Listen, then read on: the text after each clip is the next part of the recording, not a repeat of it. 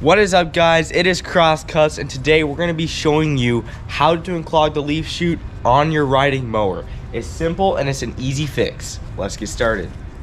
Now, before we go any further, we're going to remove the key on the lawnmower as a safety precaution. Then, after we do that, we're going to raise the deck on the lawnmower, which is going to make our next step easier. So now that we have those two steps out of the way, we're going to reach down and unhook this latch. Once this latch is unhooked, then it's time to pull these apart.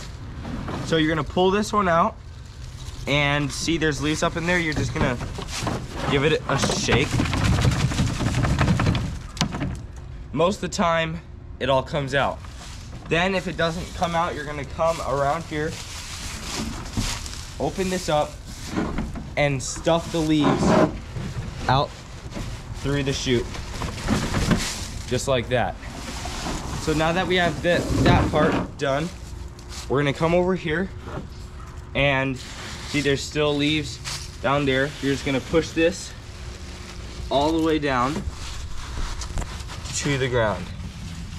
And I don't know if you can see from here, but underneath here, all the leaves have gone out of here to the bottom of the deck. And once you start the lawnmower up and leave, they'll just be down there. So we're gonna reattach this.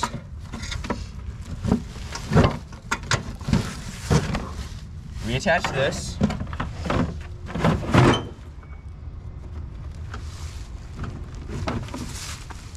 And we're done.